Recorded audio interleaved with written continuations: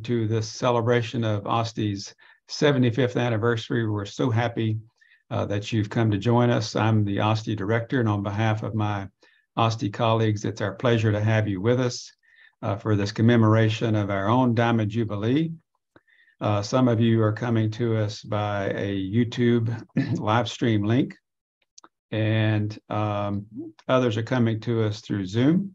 And so however and wherever you may be joining us from, we really appreciate you being here and look forward to the program and the speakers that we're going to be presenting to you here shortly.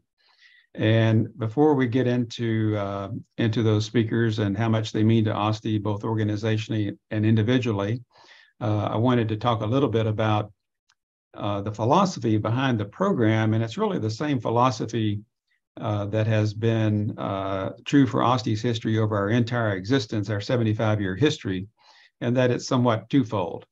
One is that we have to have a dedicated and customer-focused workforce, which we definitely do.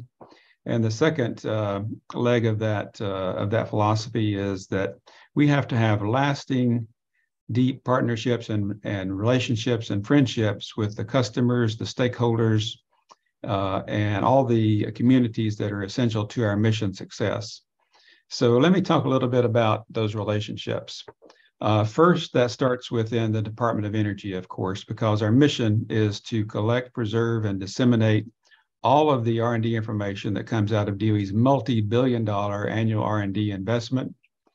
A bulk of that information comes from DOE's Office of Science, which is OSTI's parent organization for the past 20 plus years. So we came into SC in the mid-1990s.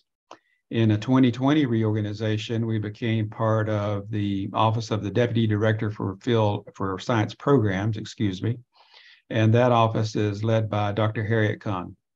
And it has been my pleasure and honor to work with and for Harriet as she has championed OSTI's integration with the 6 Associate Director Research Programs in the Office of Science, their division directors, their science program managers, and all their science. And it's a big priority for us to meet their needs and understand their needs and produce services that are meaningful to them.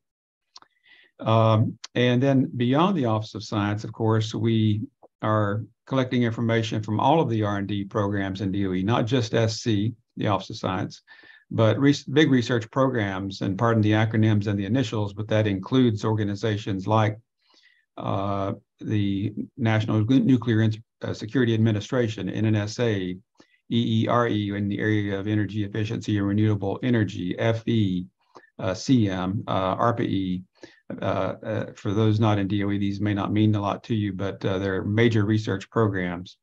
And we have to have good relations with them to collect and disseminate their information. And those relationships really extend from all of the people in headquarters to all of the site offices for these organizations.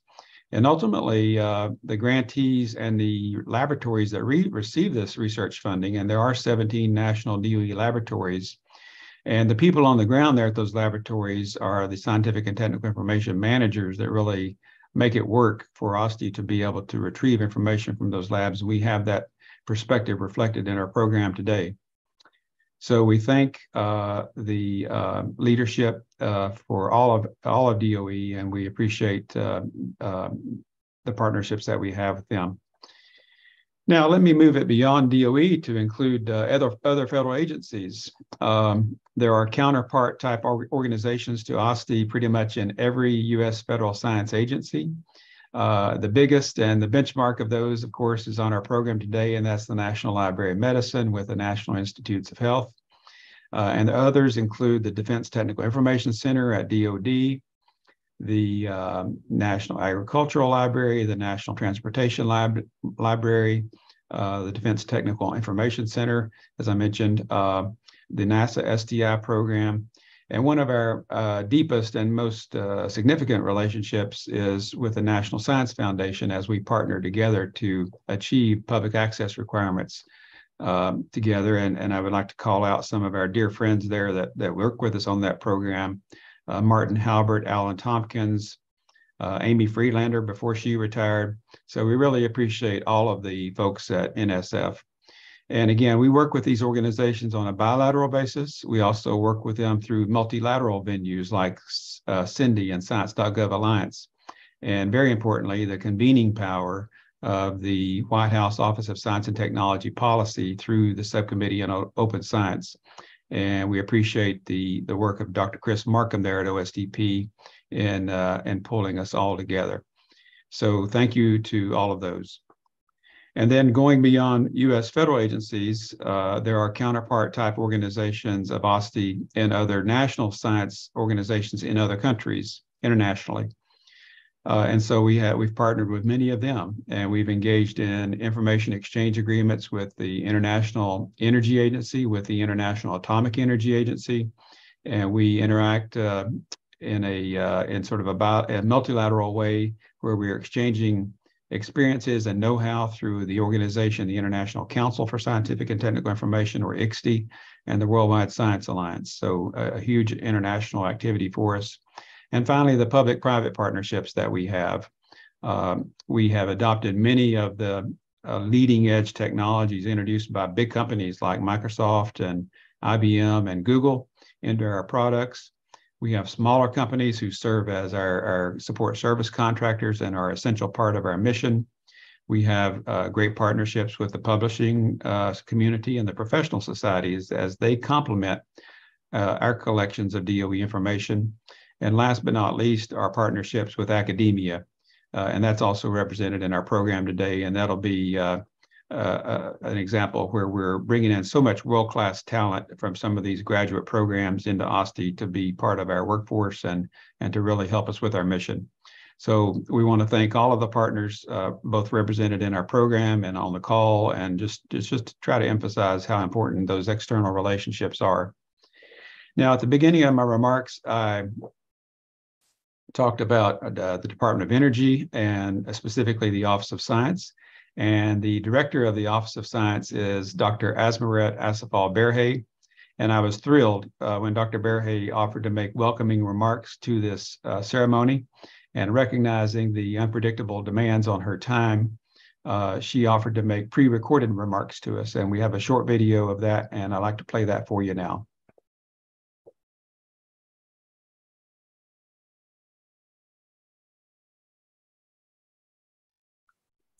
Hello, everyone.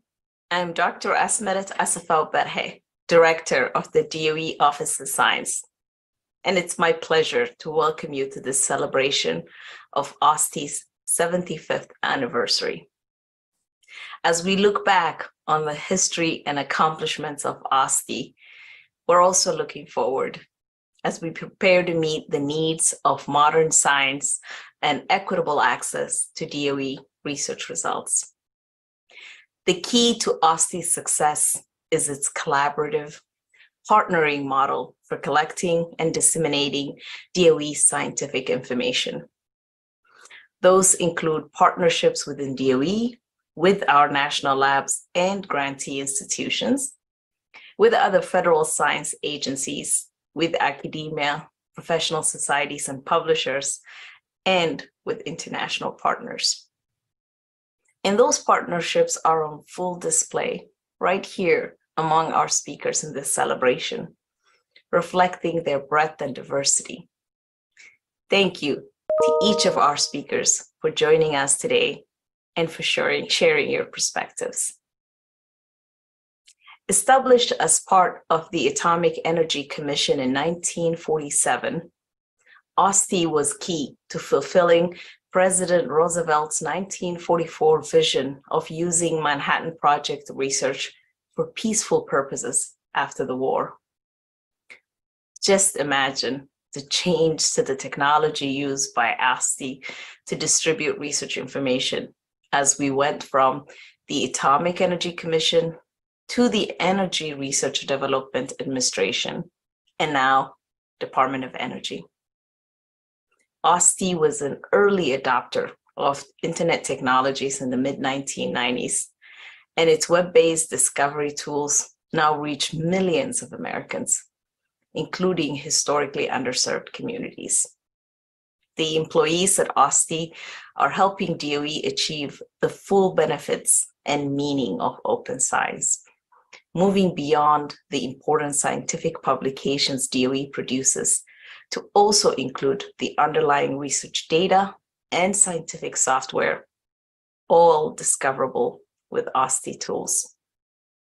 So I want to thank you all, but especially the former and current OSTI employees, both federal and contractor, on your 75 years of accomplishments and your leadership and innovation and further accelerating DOE scientific discoveries.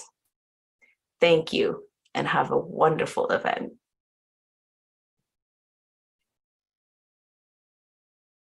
Thank you, Dr. Berhe. It means so much to us for you to have made those remarks, and thank you for your leadership and actually for the entire SC leadership team, which we have on our program today, and that includes your deputy directors, principal deputy director Steve Binkley, Harriet Kung, as I mentioned, and the deputy director for field operations Justin Fontaine. So we appreciate you and SC leadership. And so now it is time to go to our wonderful lineup of speakers that you see spotlighted here. And I want to thank each and every one of them for having taken time to make remarks today and prepare for those and to be with us for this special occasion. So I'm going to make quick introductions, and I'll make a little more expanded as we go to them individually. But in the order of their remarks, let me introduce to you Dr. Steve Binkley, Principal Deputy Director for the Office of Science, as I mentioned. Professor Tony Hay, Chief Data Scientist at the UK Rutherford Appleton Laboratory. Yvette Wohl, Manager of the Argonne National Research Lab and the Scientific and Technical Information Manager there at Argonne Lab. Our dear friend Jerry Sheehan from the National Library of Medicine, where he's the Deputy Director, and they serve the National Institutes of Health. And then Erica Patillo, Dr. Erica Patillo, Director of Graduate Studies at the University of Tennessee's School of Information Science, and we really look forward to hearing from you. So that's our esteemed speakers as a group, and thank you all again. And we'll come to you individually. And so first, I'd like to start off again with one more of our leaders from the Office of Science, and that's Steve Binkley. And Steve, we appreciate you being with us. Steve, I first came to know Steve when he was Chief of Staff for SC, and then the Associate Director for Advanced Scientific Computing and Research, and now for some time as the Principal Deputy Director, and he's been a tremendous champion for the OSTI mission, and we really appreciate that, Steve. Thank you. Thank you, Brian. Today we recognize and celebrate the 75th anniversary of the DOE Office of Scientific and Technical Information, OSTI for short, and I'm really pleased to be participating in this event today. Although I'm mostly recognized as a hardcore scientist, I've always been a student of history. And certainly the Manhattan Project and the period immediately following the end of World War II was filled with history. Looking back at the run-up to the legislation that created the Atomic Energy Commission in 1946 I find it to be very interesting. At that junction of history, the framers of the AEC Act recognized the importance of scientific and technological information that would be created through the funding of the Atomic Energy Commission for research and development activities that would occur in national laboratories that were being created at that time, and also funding that would support academic researchers at universities across the United States, and thus OSTI was born. The first national laboratories were, of course, Los Alamos and Oak Ridge that were established actually during the war in 1943. And then after the war, this was followed by the establishment of Argonne National Laboratory in 1946, Ames Lab and Brookhaven in 1947, and Sandia in 1949. And then the rest of the 17 labs after that, with the most recently established national lab being the Thomas Jefferson National Accelerator Facility, which specializes in nuclear physics, and that was established in 1984. A central theme across all of these laboratories was, of course, a strong focus on the physical sciences, which were so central to the Manhattan Project and to the missions of the Atomic Energy Commission, including chemistry, and material sciences, nuclear physics, and other activities. In the post-war period, this was extended to high energy and particle physics, as well as to research into the human consequences of radiation, which gave rise to the program that is today recognized as the Biological and Environmental Research Program. The study of potential technologies in thermonuclear fusion were also recognized, and that led to the establishment of the Princeton Plasma Physics Lab in 1951.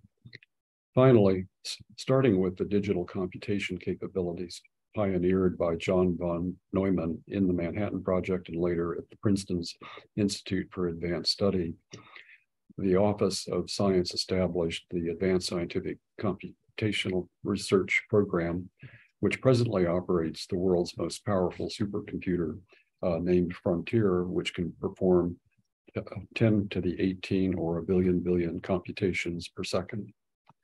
Underpinning all of this, and now over for 7 decades, has been the Office of Scientific and Technical Information, collecting, aggregating, curating the information produced by the R&D supported by first the Atomic Energy Commission, then the Energy Research and Development Administration, and now the Department of Energy.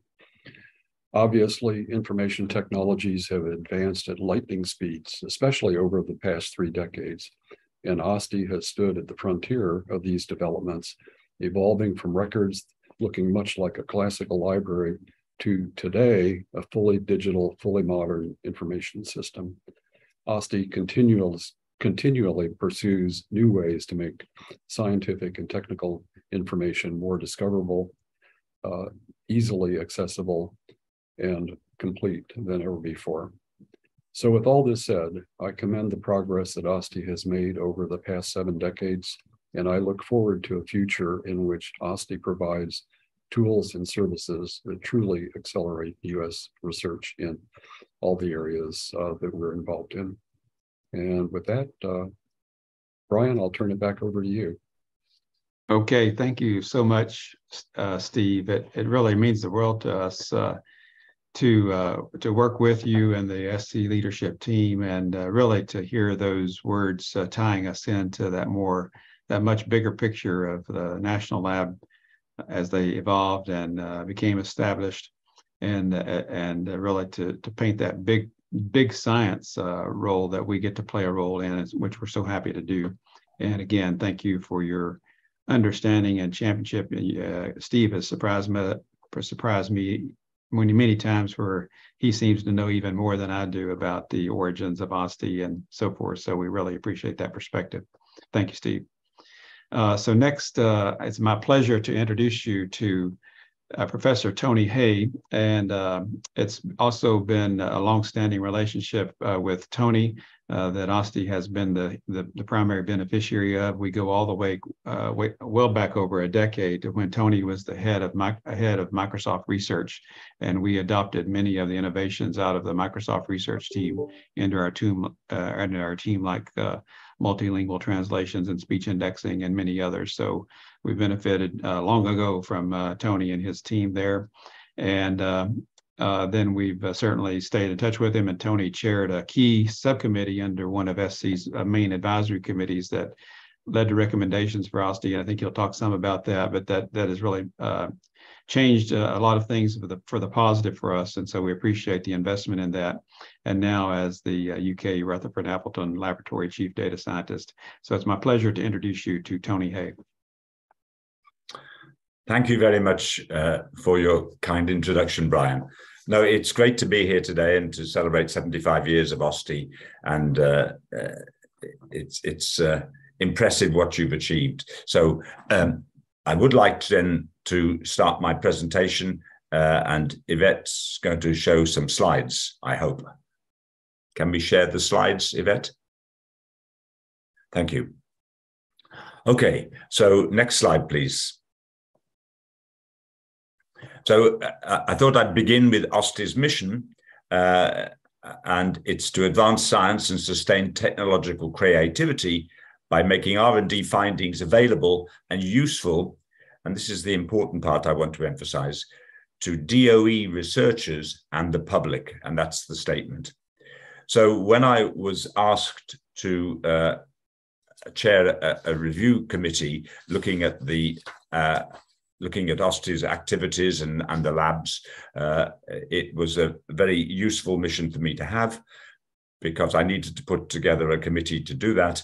And what I really wanted to make sure was that we have librarians at the labs who are well aware what OSTI does, but talking to my friends in the research community, many of them were not so aware of what OSTI does. And so part of the thing was to get researchers involved in the whole process.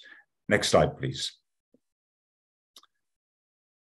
So the history goes back, and actually it starts with the NIH, with their PubMed Central, but Jerry can talk about that, I'm sure. But certainly that I've been watching with admiration what the NIH have been doing on open access for many years. So the White House memorandum in 2013 was interesting that it wanted increased public access to the results of research. And unusually, besides research papers, it made an early definition of what the digital data that were needed to be provided to support that research. And you can see the statement there. It isn't everything, but it is actually the actual data that support the conclusions of the scientific paper. Next slide, please. So that was in 2013, and then this was in 2014 where the DOE actually responded to that and talked about OSTI launching Pages, a web-based portal providing public access to the accepted peer-reviewed manuscripts. And this was the beginning of OSTI's modern incarnation, I would say.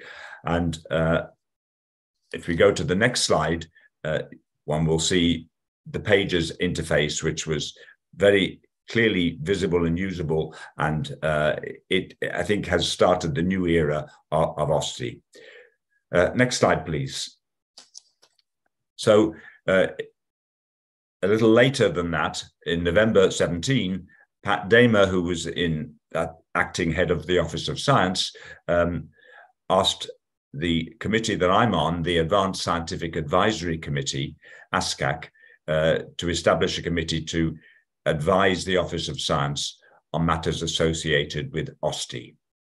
And again, to me, as a somewhat of a student of early history, it was interesting to me that OSTI was to make DOE non-classified research visible and available to the public. And the person who had to do that was General Groves, who was, of course, the person who was responsible for the Manhattan Project and preventing any information about the Manhattan Project being made available to anybody outside the project.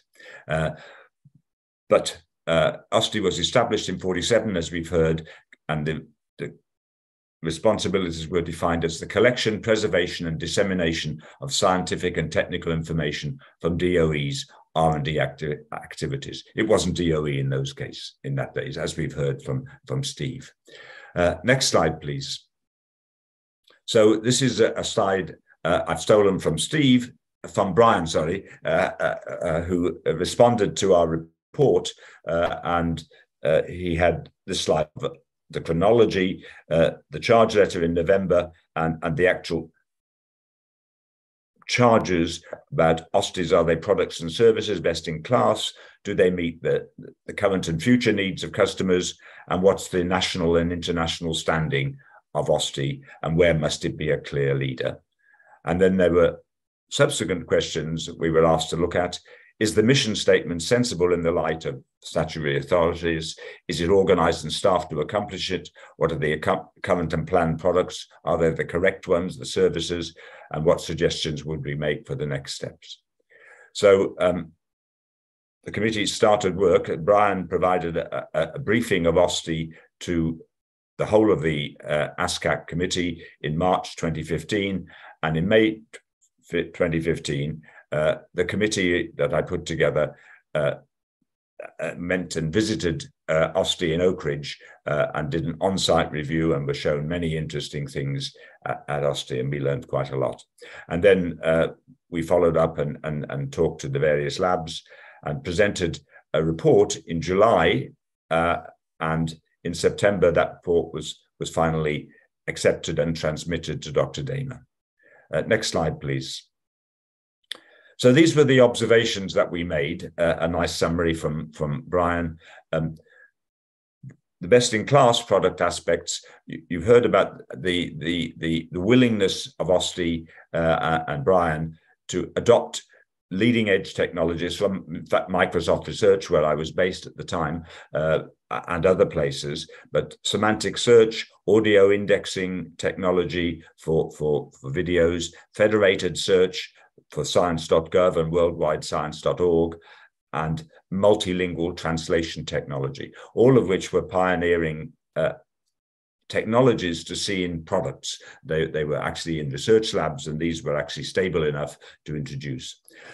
One of the observations was that one of the products of OSTI at the time was a software technology center, ESTSC, and this clearly didn't include some of the major achievements of DOE, such as the Jack Dongarra's LA Pact from Tennessee, and also the MPI effort from Argonne.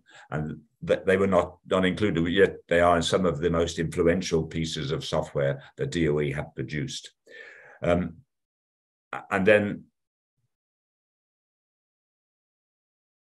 what was quite clear from the groups that OSTI addressed was it did well at addressing the librarians. It did not too bad with the public, but researchers were really rather ignorant, and they regarded as OSTI as getting in the way of what they wanted to do and hadn't understood the rationale and why we're doing it. And so researchers were the people we had to reach out to. And we think that OSTI had a very enthusiastic team and could take on this challenge. Next slide, please. So the recommendations that the committee made were a vigorous outreach program with the lab researchers to make sure they knew about OSTI.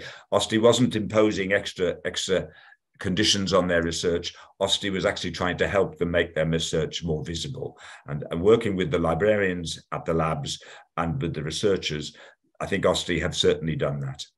And they have, second bullet is to reinvent the software service. And as you'll see in a moment, they've done that remarkably well.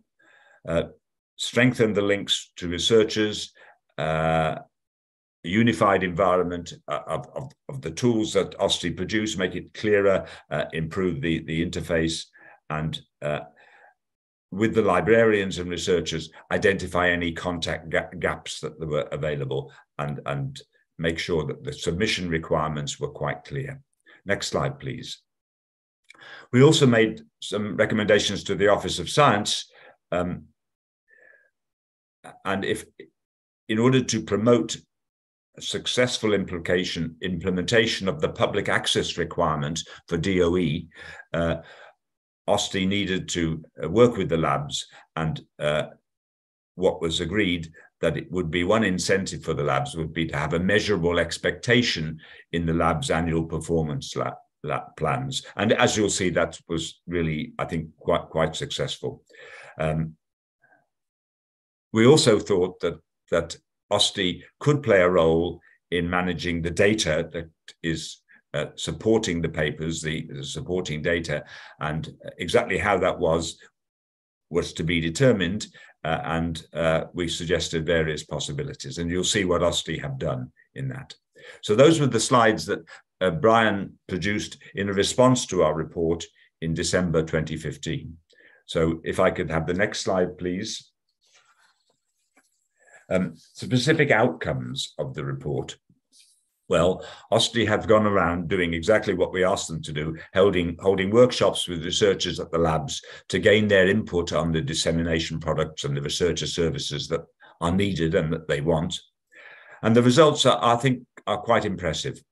They've developed, instead of ESTSC, the DOE code repository, which is the largest software repository, scientific software repository in the US government. And in addition, they now have a service for assigning digital object identifiers to software projects. And so DOE code is, I think, a state-of-the-art piece of software and a valuable tool.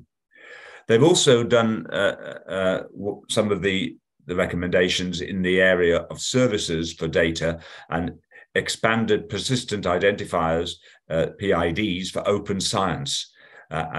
In terms of statistics, they've now issued over 150,000 DOIs for DOE data sets, and they also collaborate with ORCID, and they've also looked at the piloting the assignment of DOIs to awards, DOE awards.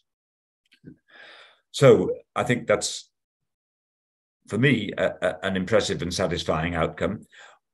What progress has been made towards making all the publications of DOE available to the public? What they did was establish a partnership with the publishers, and the publishers, by and large, have played their part. And so the DOE authors provide the data to OST, but the publisher's participation of providing the version of record has increased the overall public access rates by 15% from the submissions that the authors actually make. And so we now have a total of about 80% public access to DOE funded publications. And I seem to remember with the PubMed Central, when they had a requirement for submitting NIH funded research publications, it took some time for them to get over 80%. And Jerry presumably can tell us more about that. But they, in the end, to get essentially 100%, they introduced the possibility of delaying your next NIH grant, and that really concentrated the minds of researchers. We have actually done that in a different way by partnering with the DOE labs and the librarians at the labs with OSTI and the researchers, and 80% public access is a pretty good number. Next slide, please. Okay. So one of the things that I wondered was whether the number of DOIs, digital object identifiers, for connecting research papers to the supporting data, has it dramatically increased? Well, there's now over 260,000 records in OSTI.gov that have related identifiers either to research papers or other research products like data papers.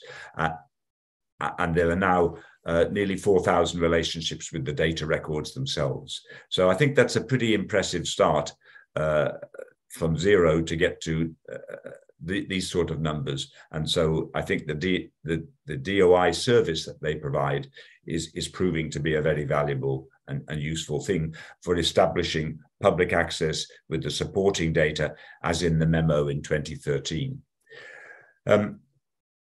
The results then, OSTI and the labs have worked together to identify the levels of compliance that for the public access. And in 2015, when it was added to the lab's annual performance evaluation, it was thought reasonable to have a goal of 85% as a target for the compliance of the open access to the publications. And almost all of the 17 DOE labs are now at or very near that goal. And that's a really impressive achievement. Next slide, please. So that brings us up to date. And so in August this year, there was a second OSTP memo on public access, ensuring free, immediate, and equitable access to federally funded research. And it asks the agencies to update their public access policies not later than 2025. And it was the attempt was, instead of having an embargo of 6 or 12 months by the publishers before that became open access, it was to make them instantly accessible without the embargo time. And since the US, in a recent report from the NSF, you can find that in 2018, the US published about 17% of the world's peer-reviewed scientific and engineering articles.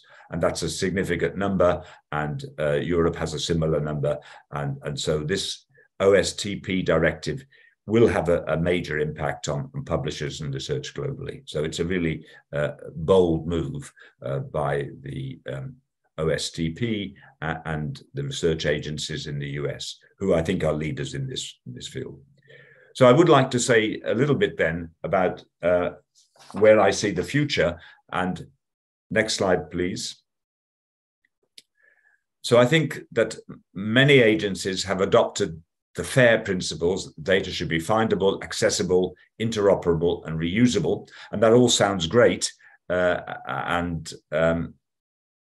Most agencies have at least given lip service to this, but actually making data fair in the way that was envisaged will take some time. And one of the things that particularly interests me is the interoperability, because the FAIR proposers were very keen that the metadata associated with the publication or the data set should be machine readable. So, the machine can do the collating, bringing data sets and publications together, rather than the individual researchers having to do the work by hand.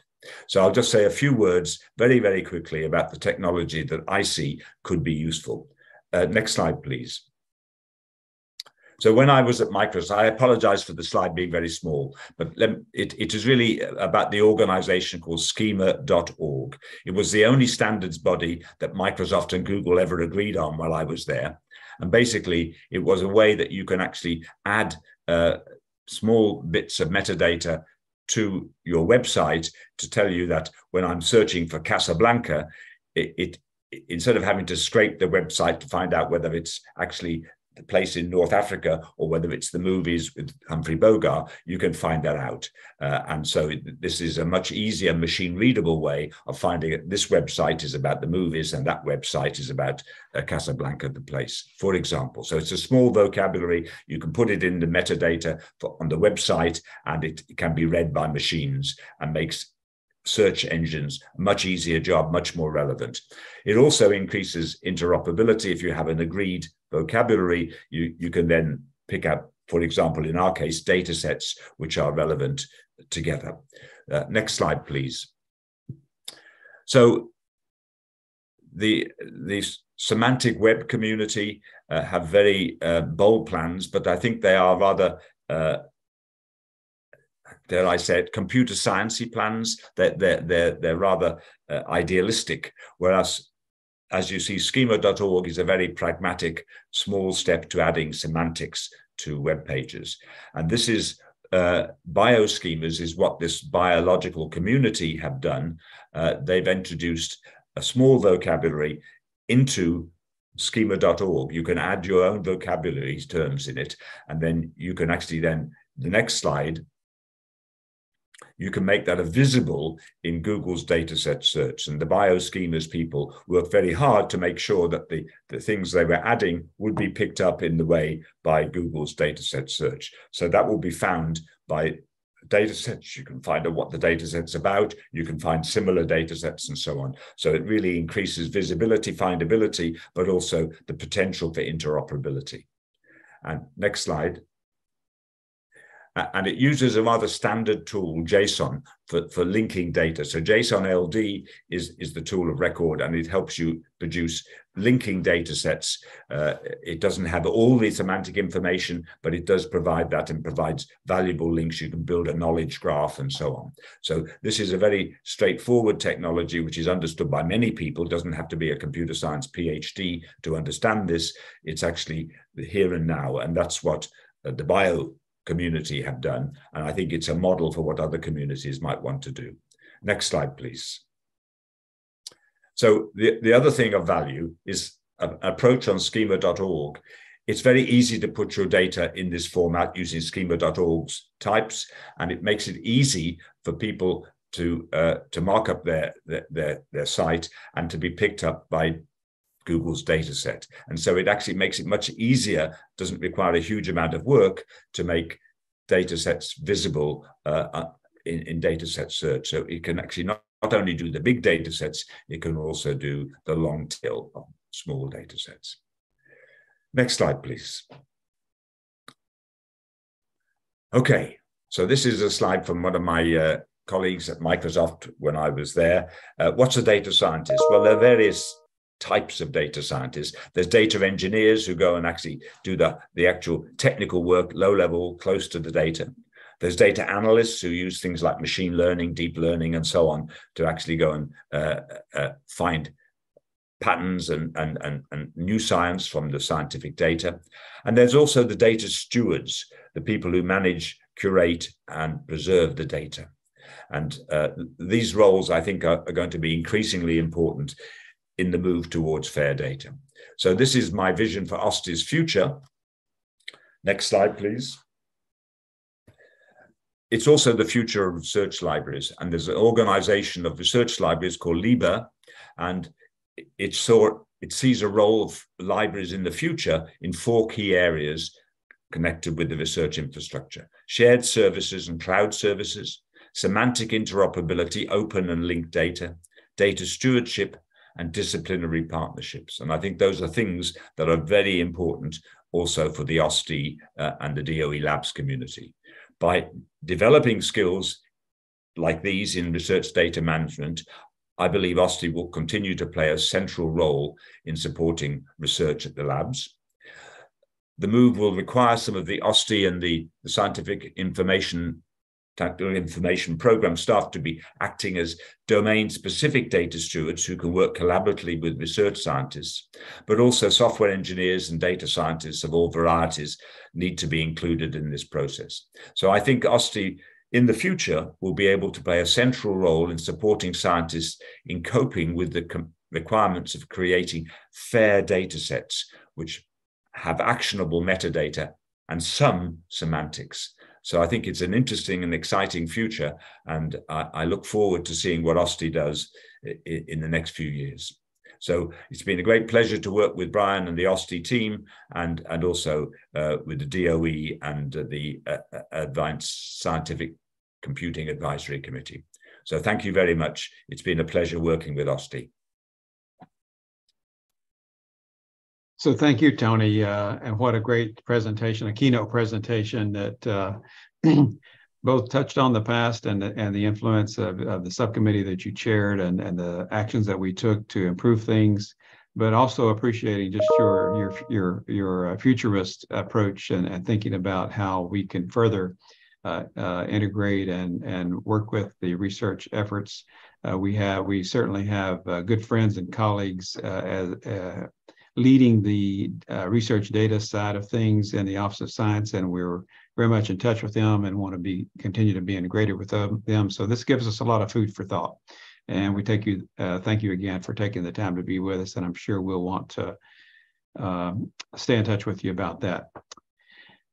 So thank you to both Steve and Tony for those opening presentations. And what we'd like to do now is to take a brief interlude between our speakers and play for you a short video that we have produced along with a very talented video producer named Katie Jones. And this video takes a look back on OSTI's past, some of the history and the wonderful things that came out of the Manhattan Project and after that, as well as the current challenges of open science and where we want to head in the future. So we'd like to play that video for you now.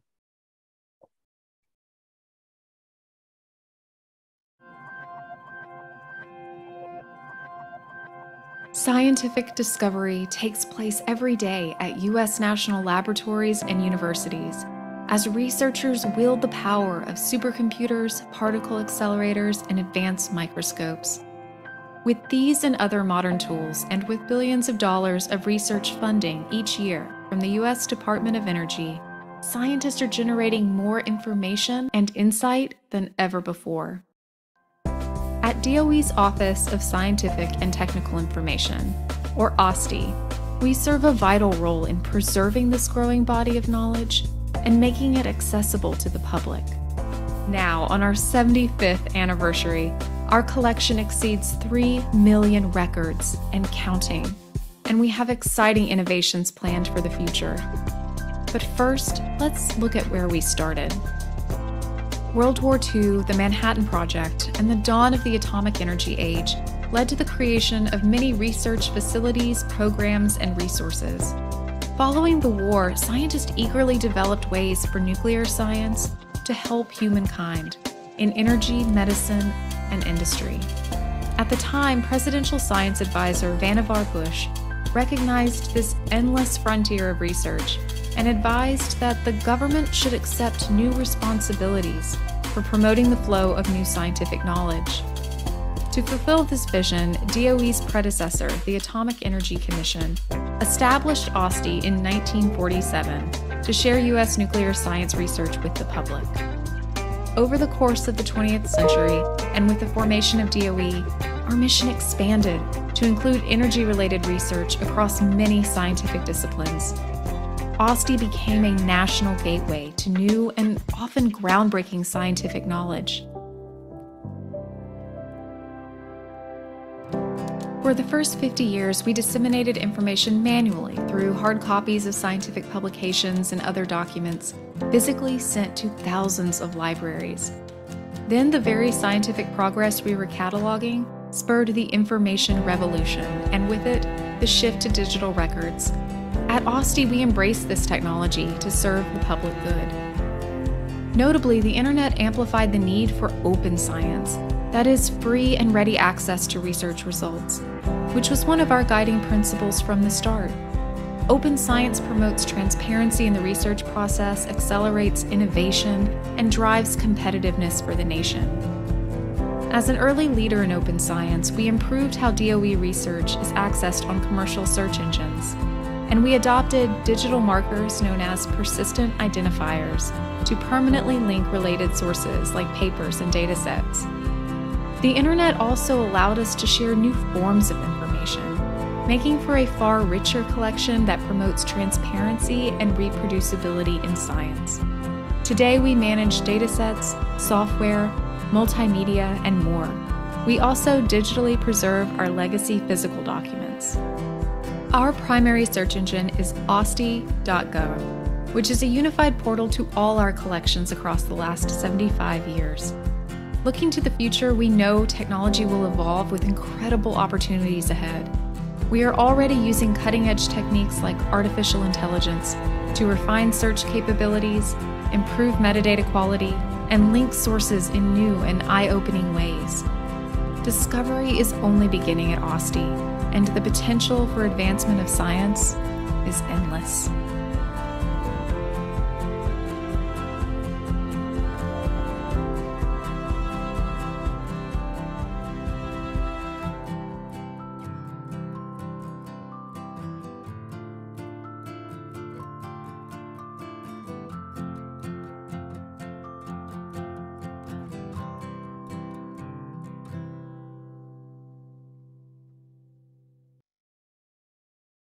Okay, so hope you enjoyed that video. It was a lot of fun for us to produce. Some of the photographs there are really visually interesting, and you saw some from our early days, and you certainly see what the facility looks like today and what we're using it for in modern science. And for anyone who doesn't know, that facility is right here in Oak Ridge, Tennessee. And it does reflect some decisions that were made, I think, as some of our earlier speakers mentioned, that after the Manhattan Project was over and there was a decision made to transition the science behind the Manhattan Project from wartime to peacetime and the establishment of the Atomic Energy Commission and this new centralized information function, it needed to be determined where would this function go. And since so much of the research had happened here in Oak Ridge, this seemed like a natural home for it, and it's been where we've been located for these 75 years. We are kind of a different animal in the government in that we are technically considered a headquarters organization with this DOE-wide mission, but primarily physically located here in the field in the Oak Ridge area. We do have a small team of OSTI employees in headquarters, and they do a great job, and we appreciate that. But most of our staff is here in the Oak Ridge area. And we have been beneficiaries, I think, of being here in town and being close to the other major players in town and partners with us. And of course, that includes the Oak Ridge National Laboratory, one of the 17 DOE national labs from whom we collect their scientific information and make it accessible. It includes the Y-12 National Security Complex, Oak Ridge Associated Universities, and then all of the DOE federal colleagues at the site office for those major facilities, and also the Consolidated Service Center under SC that is here. And so we appreciate all of those colleagues. I saw a good friend on our Zoom here, Jeff Doubleclair, is the deputy at the Service Center. So Jeff, we appreciate you and your colleagues in that. And certainly I want to extend our appreciation and thanks to the city leaders of Oak Ridge, the City Council, Mayor Warren Gooch, for making this such a great place to work and to live. So thank you all, and we're happy to be part of this community.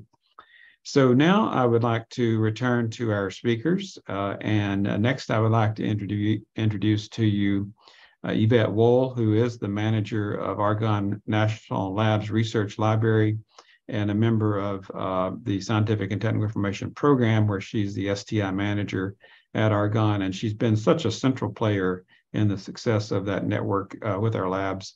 And Yvette, we'd love to hear from you now. Thank you, Brian. So good morning, everyone. It's a pleasure to speak with you today as a representative of the library community within the Department of Energy's National Laboratory Network, and also as a representative of OSTI's Scientific and Technical Information Program. When Brian and Judy first reached out to me asking if I would agree to speak at today's 75th anniversary celebration, I thought it would be interesting to start with some historical background. Bringing DOE-funded research to the public had some of its earliest beginnings with a paper publication called Nuclear Science Abstracts. But what some people might not know is that prior to the release of Nuclear Science Abstracts, 3 other abstract journals were issued by the Atomic Energy Commission's Information Branch, which preceded OSTI.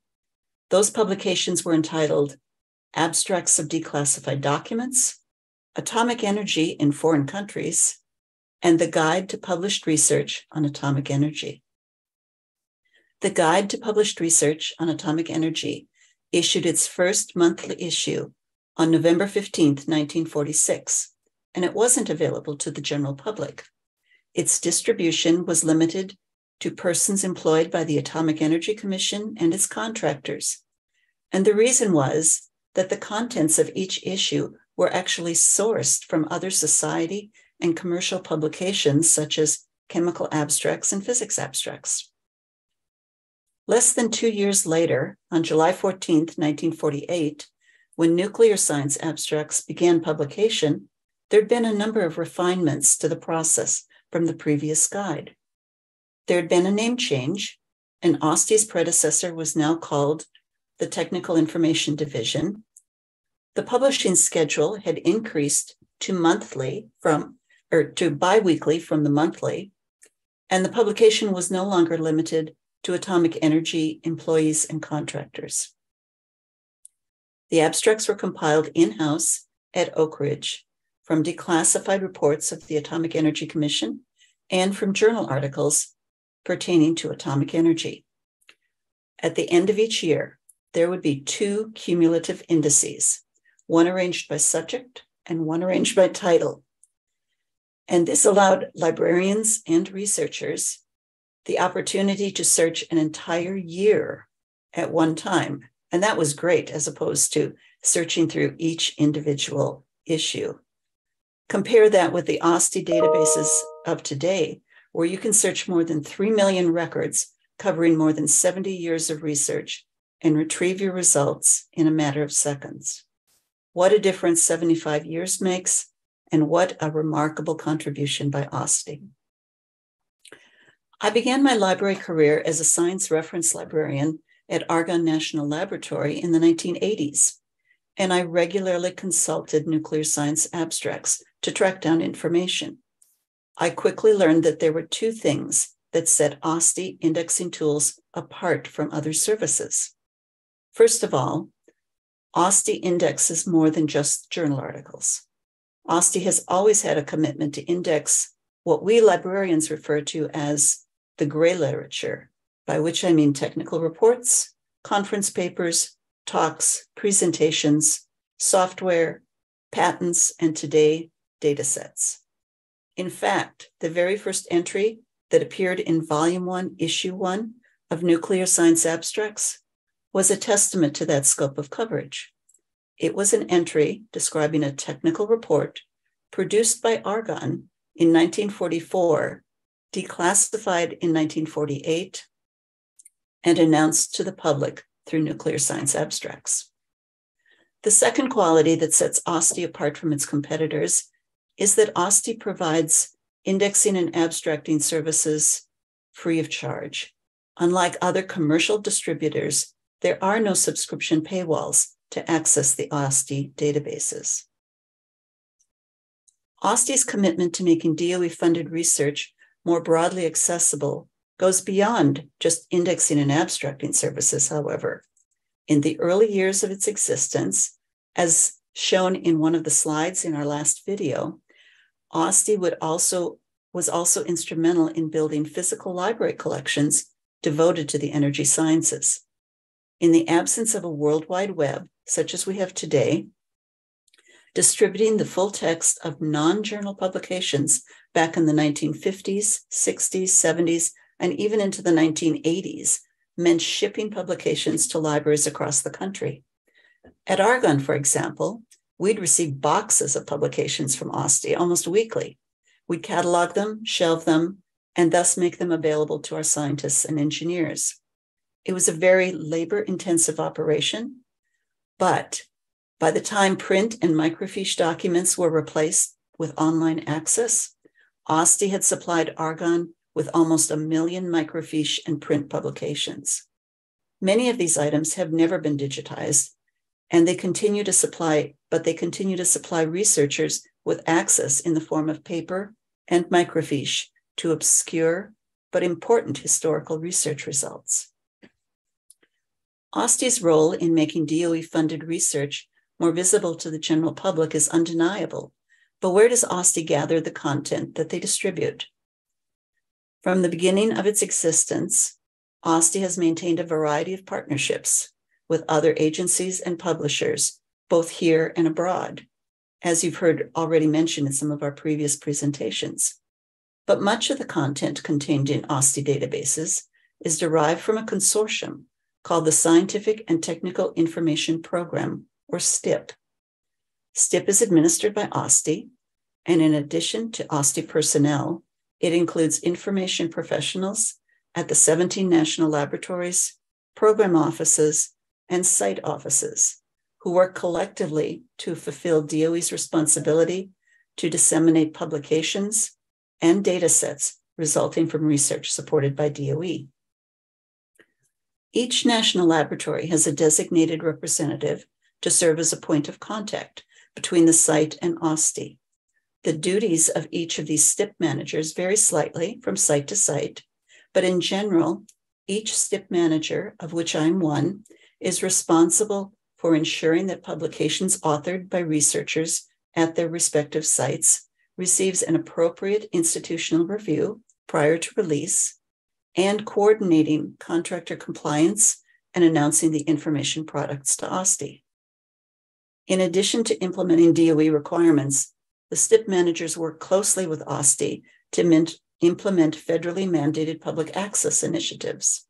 Since 2014, national laboratories have been supplying publisher-accepted manuscripts of scholarly articles to OSTI, and this collaborative effort has supported OSTI's ability to make these manuscripts publicly available through DOE pages. And as Tony mentioned, yes, all or most of the laboratories have now reached that magic 85% target for submissions. Administering such a collaborative program with sites scattered across the country requires extensive communication among the members, and OSTI has, over the years, excelled at keeping members informed of new requirements and best practices. In addition to leading their bi-monthly STIP teleconferences, OSTI has taken a leading role in establishing special interest groups such as the Data ID Services Community and the ORCID Consortium for Government Institutions. The greatest opportunity to strengthen the STIP partnership, however, is when members of the STIP community gather annually at in-person STIP working meetings. Our annual meeting is hosted at member sites and provides participants with an opportunity to hear what's new at OSTI and what new services and technologies are being adopted at the member sites. While the pandemic interrupted our schedule, we will be resuming these meetings in April 2023, when Argonne National Laboratory will be the host. Today, we celebrate the 75th anniversary of OSTI's creation and the key role that OSTI has played over the years in preserving and distributing energy-related information.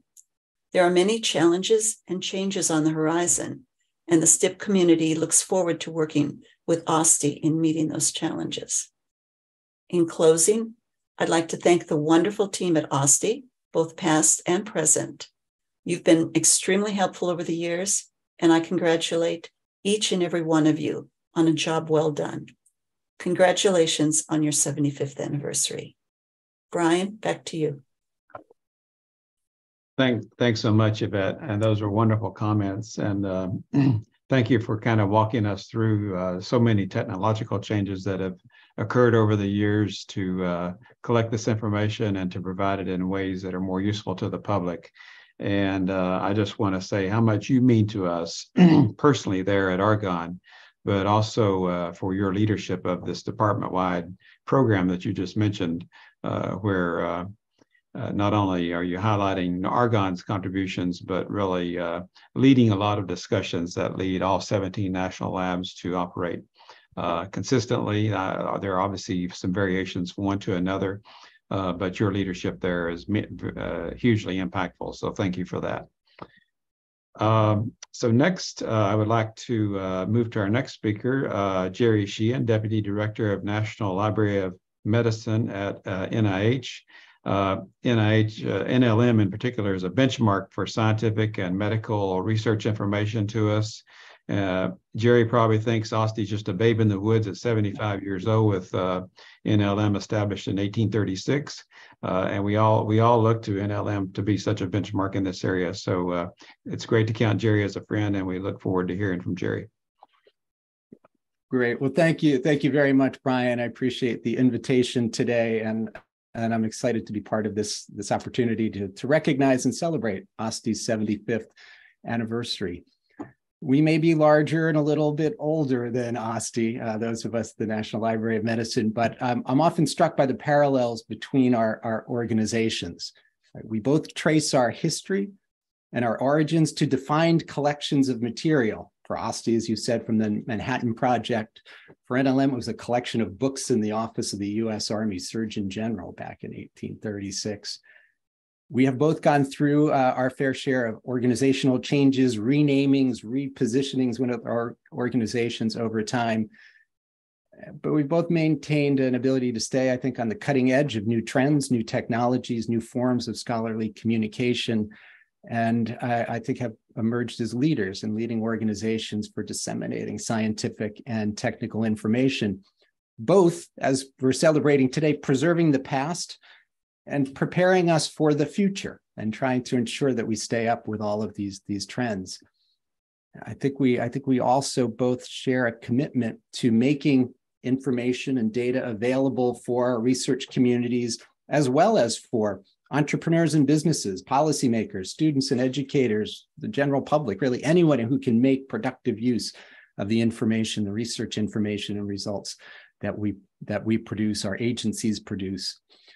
So maybe it's no surprise that we've been such good partners over many, many years. And in fact, as we've heard of the many accomplishments of OSTI today, just over its 75-year history, what I want to try to add is some perspective on what OSTI has meant to the larger federal interagency community as a partner and a leader in improving access to scientific and technical information. As I said, I've had the pleasure of working with OSTI from the beginning of my time in federal government, which is quickly approaching 20 years.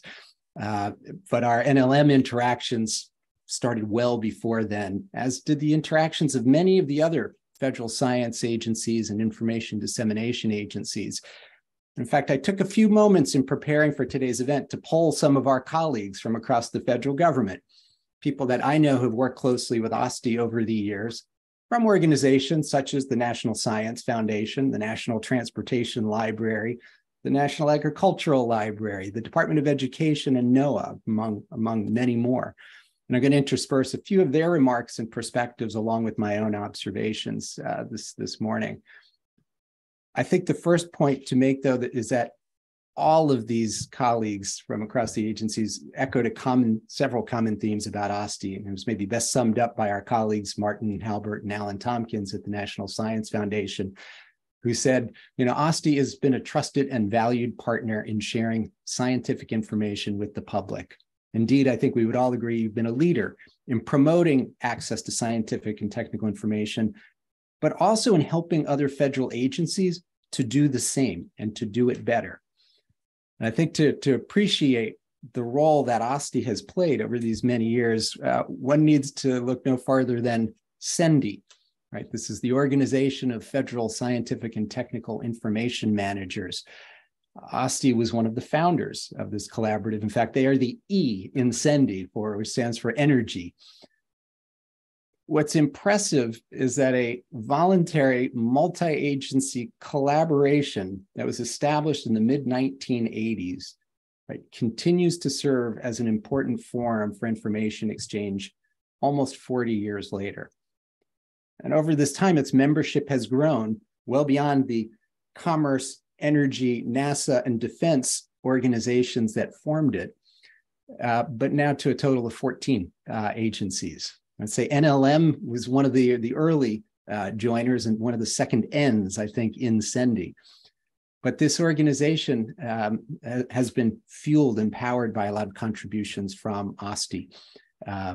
No surprise, OSTI is the engine behind CENDI's probably most visible collaboration by serving as the operating agent for science.gov, which was mentioned earlier today, a federated search engine that operates across 60 different agency databases and more than 2,000 scientific websites to provide our authoritative information to all of those who can use it. As Mary Moulton, colleague from the Department of Transportation, National Transportation Library, noted, especially for small agencies like theirs, science.gov has been a way to enable them to disseminate their research information and data to a much larger audience than they could otherwise attract, and to people who might not know whether the information lies within the Transportation Library, the Department of Energy, or elsewhere in the federal government. It's become a de facto website as well for promoting interagency coordination on public access, which Dr. Hay and others have mentioned, the policies that ensure that our public has free access to the published results of our funded research. It was in response to a request from the White House Office of Science and Technology Policy that science.gov began aggregating all the public access plans of all the federal agencies, probably back in 2015 as they were first being written. And science.gov has developed a tailored search across the full text journal article repositories that those agencies support. I think as Dr. Hay and others have mentioned, OSTI has taken this model of interagency collaboration to an international scale through its participation and really its leadership within the International Council for Scientific and Technical Information, or ICSTI, to which the National Library of Medicine is also a longstanding member. Brian individually, I think, co-chairs one or two of the working groups that have done an incredible job of ensuring that all of the organizations within ICSTI keep up to date on new developments in both policy around open science and public access, as well as in new technologies that can help support them. And of course, through platforms like Worldwide Science, they've taken this model of science.gov and taken it internationally with, as Dr. Hay mentioned, multi-language lingual translation to help us make use of research results from around the world. I think OSTI's interagency leadership and collaboration has continued into the current era of public and now equitable access to the results of federally funded research. OSTI was one of the co-chairs, in fact, of the interagency working group that created the objectives for access to peer-reviewed publications that were embedded in that 2013 OSTP memorandum on increasing public access to the results of federally funded research. As Dr. Hay and others have mentioned, OSTI was very quick to develop its new software and tooling for its public access gateway to energy and science, the PAGES system. That was a very novel approach to meeting the objectives of the memo. But on the theme of interagency collaboration, OSTI didn't just develop it and run it for itself, right? OSTI has shared the tooling, the software, and the platforms with other agencies like DoD, I believe also the National Science Foundation and others, to help them support their public access initiatives. And today, OSTI is playing a key role in implementing the new guidance from the new OSTP memo to ensure free, immediate, and equitable access to federally funded research results. In a newly rechartered National Science and Technology Council Subcommittee on Open Science, we will be playing a key role in coordinating interagency efforts to meet the new guidance. And not surprisingly, OSTI has a leadership role in helping work across the agencies and identifying areas for cooperation and bringing good and new practice. OSTI, in the form of Brian Hitson, co-chairs a publication working group that's looking at ways to make publications available in machine-readable formats to enable artificial intelligence and machine learning approaches of the kinds that have been discussed this morning.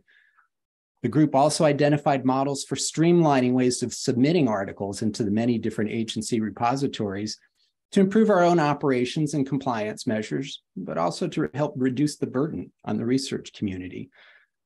Not only did Brian help shepherd that work, but OSTI has adopted one of those models and in fact has a good collaboration with the National Library of Medicine now in making use of our open access subset from our PubMed Central repository to help augment the DOE collections.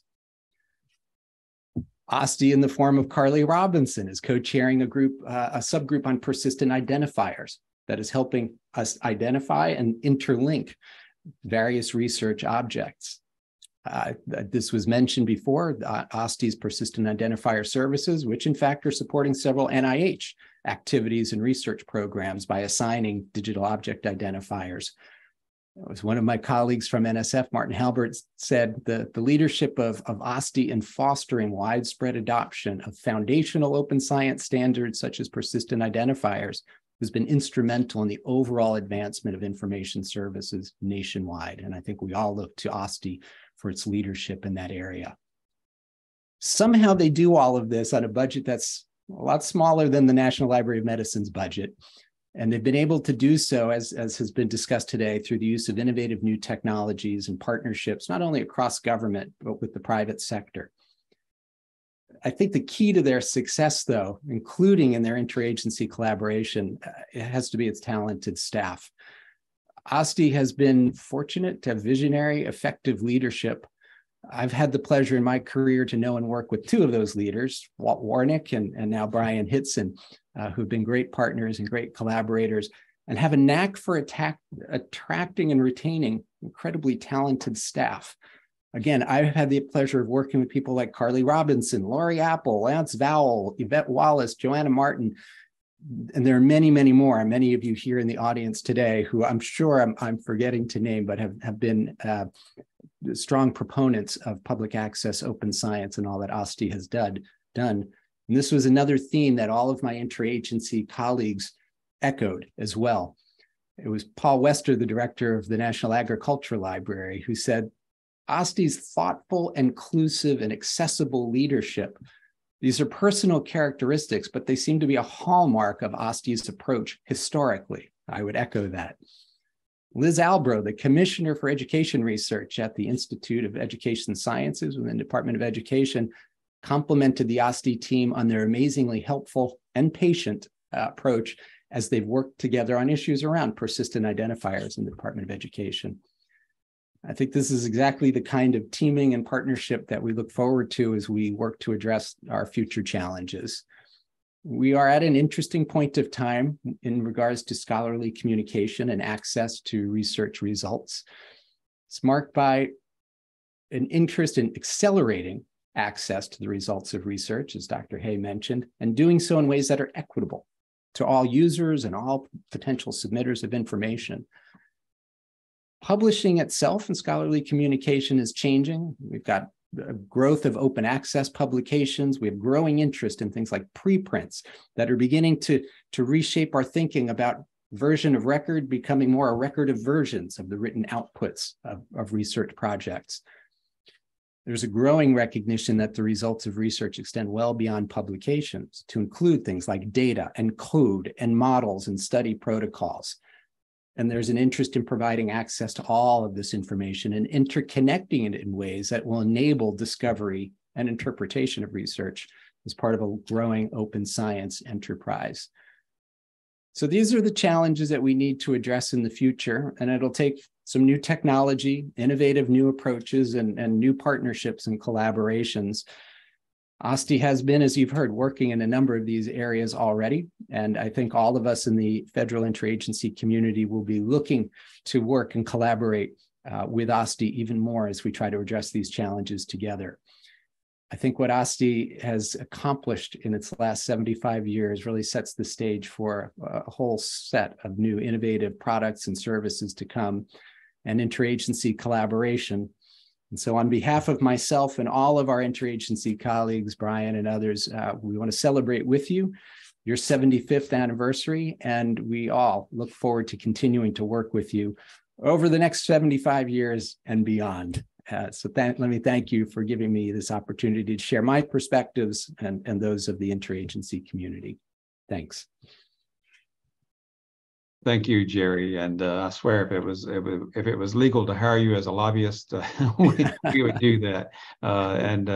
But really, thank you for checking in with some other agencies just to kind of get their perspectives, and just to say it's tantamount of importance to us that we keep our close collaborations with NLM working. So look forward to working with you on that and the other challenges that you mentioned. So thank you for being here.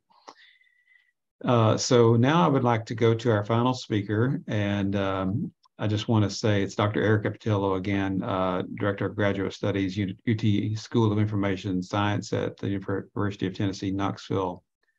And it's been a tremendous relationship there where we are constantly learning from and gaining tremendous talent from that school. And we look forward to hearing Dr. Patillo talk about that. Hello, everyone. I am bringing greetings from the School of Information Sciences at the University of Tennessee, Knoxville, particularly from the Master of Science in Information Sciences program. And to some extent, I'm representing OSTI's broader academic partnerships. Congratulations to OSTI for 75 years of finding innovative ways to bring Department of Energy funded research and development results to the public.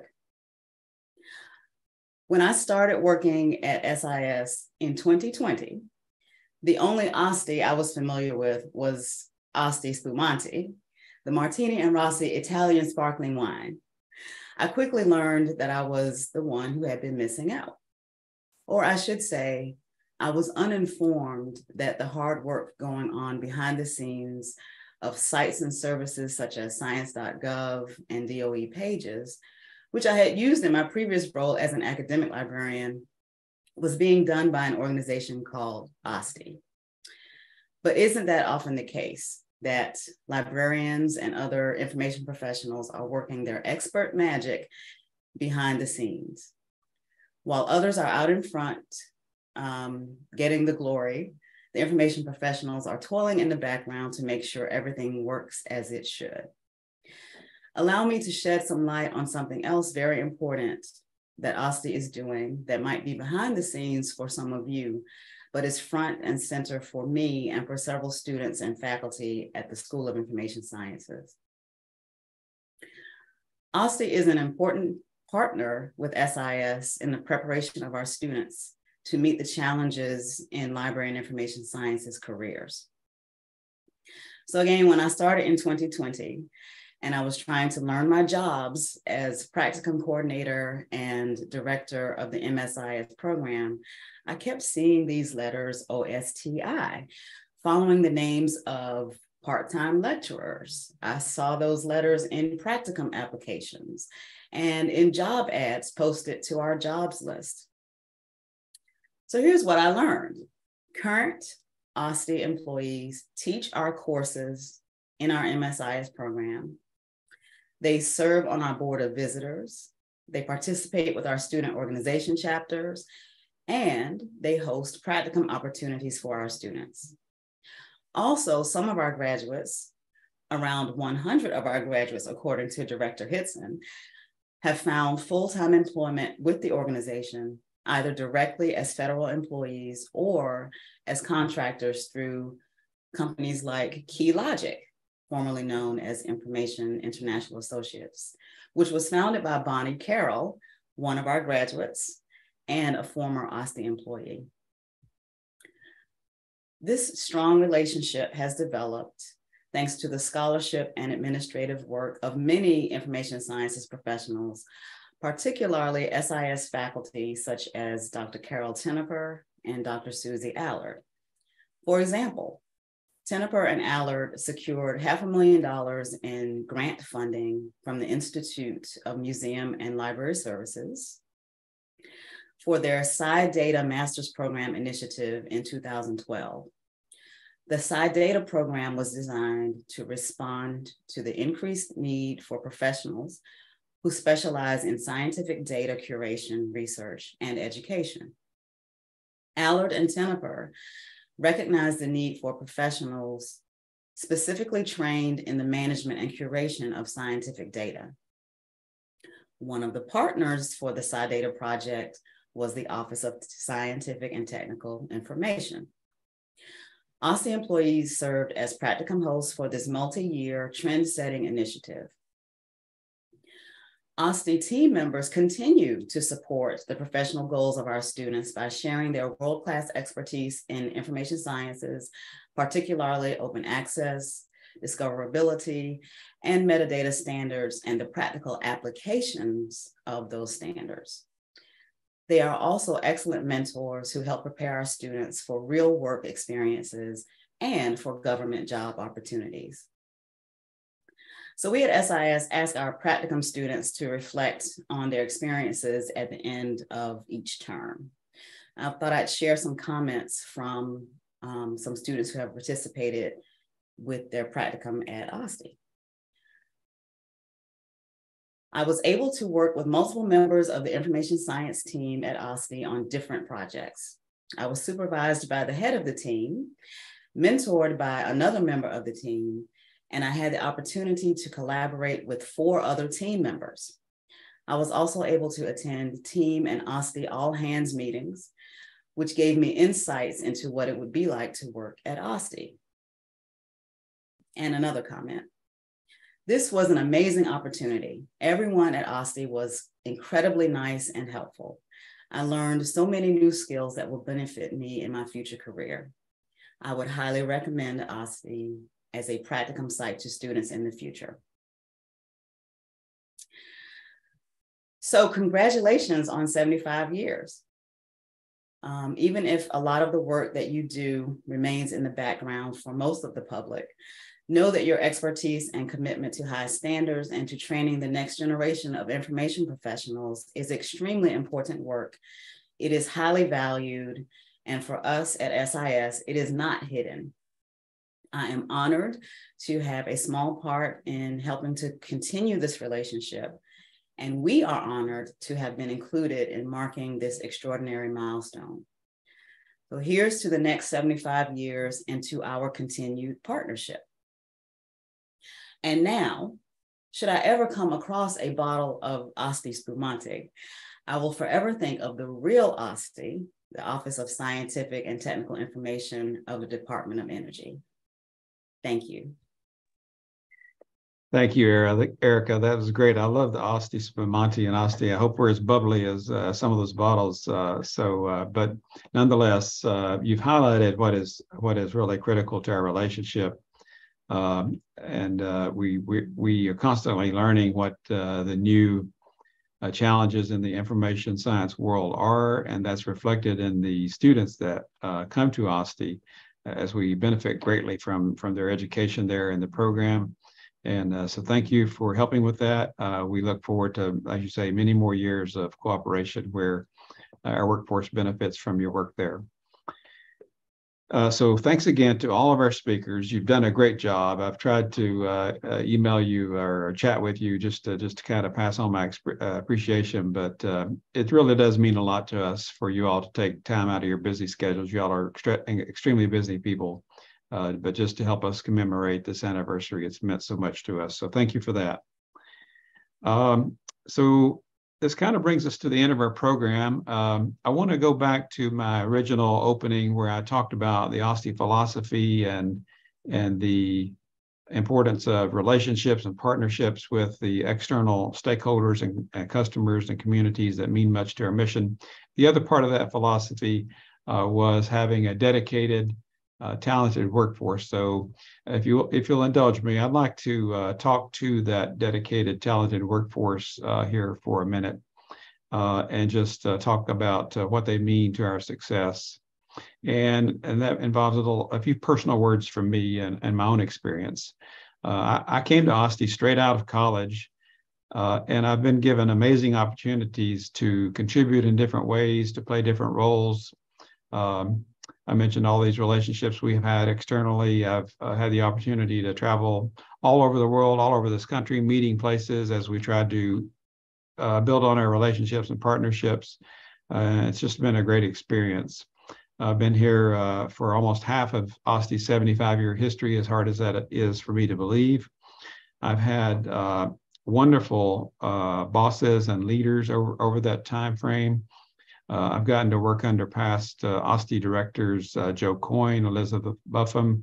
We mentioned Walt Warnick, and Walt is on the call with us today. I'm not sure by Zoom or by live stream, but I think he is with us. And I just want to say thank you to Walt for your service as the OSTI director for many years and all that you meant to OSTI as we went through a period of dramatic change. So thank you to Walt. I also want to single out the management team at OSTI here that works with me to manage different parts of the organization. Judy Gilmore, Jeff Given, Carly Robinson, Kelly Dunlap. They each do such a tremendous job in managing their parts of the organization, and I'm so proud of them. And I want to say, though, that whether it's me or past OSTI directors or past OSTI managers or so forth, the ultimate success does come down to that individual employee and the team of employees, both current and former. And I'm constantly amazed at their talent and their know-how and what they can do, what they can get done, but also their passion, their culture for doing a great job, for being customer focused and getting things done in ways that helps both our open science and our classified missions. We have a very meaningful classified mission too. So I want to thank them as individuals, and I really do appreciate all that they've meant to OSTI over those years. So thank you to them. Thank you again to our speakers. Thanks to everyone on the call today. I want to finish by just singling out some individuals who've meant so much putting this program together. It's no mean task to do that, bringing our speakers together, the technology behind the live stream, behind setting up the ceremony and so forth. So I want to thank Yvette Wallace, Spencer Castellanovo, Justin Wesley, Joey Fender, Jeff Gibbons' technology team. I also want to thank the Office of Science Communications team led by Rick Borchelt and Allison Eckhart, and the great folks that you have on your team for their parts in putting this program together with us today too. So thank you all. Now I'm going to let you go. Hopefully we'll hang around to do this again in 75 years. But we look forward to seeing all of you again in person. For my OSTI colleagues that are on the call, we're going to have an after party. We're going to go to lunch here in a few minutes, and I look forward to seeing you all there. So thanks again for joining us, and have a good rest of your day. Thanks, everybody.